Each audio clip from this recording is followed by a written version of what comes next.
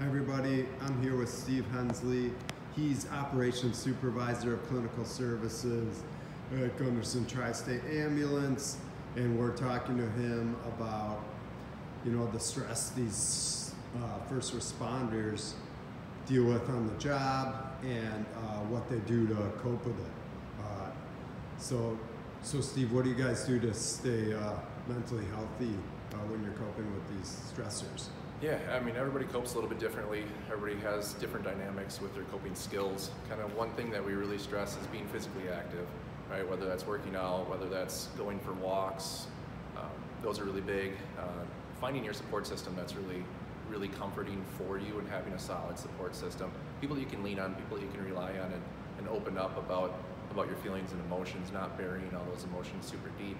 We also have a peer support group that we have established here at Tri-State Ambulance with a local counseling service that we lean on pretty heavily too. So we've got peer-to-peer support internally.